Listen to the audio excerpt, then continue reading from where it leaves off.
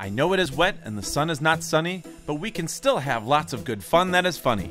Universal's built only one, and no more after that. It was screen used in a movie called Cat in the Hat.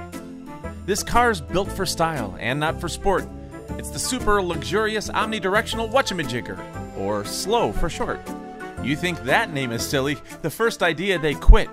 The super hydraulic instantaneous transporter, but those letters spelled SHhh. They spared no expense. The quality is deluxe. It should, because it cost 1.4 million bucks.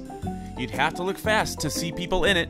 It was only used in the movie for less than a minute. It's packed full of secrets. Let's start at the base. It's the back wheel that steers. It makes it spin in one place.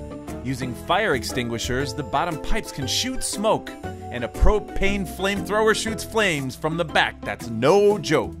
But the biggest secret of all can hardly be seen. When you guess who is driving, you'll know what I mean. The rear view mirror is no mirror, but a camera, you'll agree.